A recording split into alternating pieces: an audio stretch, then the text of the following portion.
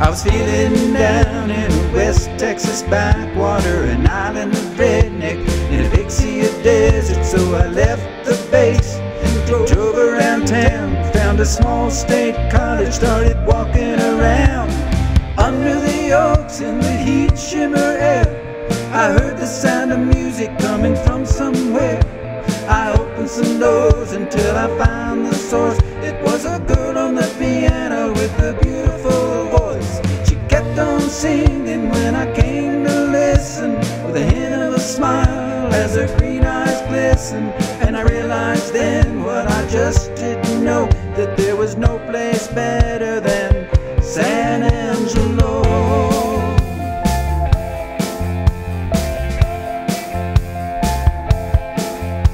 I couldn't believe it when she told me her name. It fit her so perfectly, no need to explain. She was called Fawn and she was just like a deer, waltzing through the forest with nothing to fear.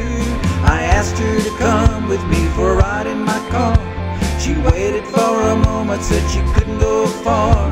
We drove into the desert as the sun set low, watched the stars grow brighter as the sky turned blue. I told her I loved her, she thought that was mad. You've known me for an hour, you're crazy, she said. Well, maybe I am, I'm not saying you're wrong, but then you know I've never met a girl named Fawn. She laughed for a moment, then she looked in my eyes, said my logic was silly, but she wasn't surprised. She just had a feeling when I walked in the door that something special would happen in San Angelo.